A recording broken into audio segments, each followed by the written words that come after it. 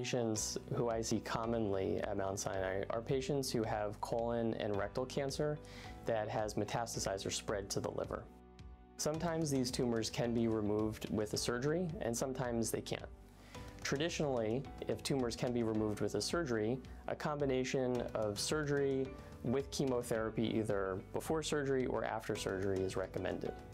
For patients whose tumors can't be removed initially with surgery, typically they'll be treated with chemotherapy with the hope that the tumors will respond and shrink so that surgery can be performed.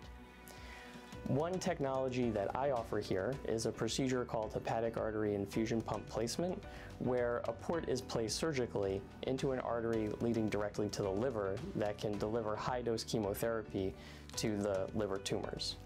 What this can do is for patients who have had a surgery where the tumors can be removed, it can reduce the rate that the tumors can come back in the future. And for those patients whose tumors can't be removed initially with surgery, it can shrink those tumors further, and we think that it may improve the likelihood that they'll be able to go on to have a surgery to remove all of the tumors.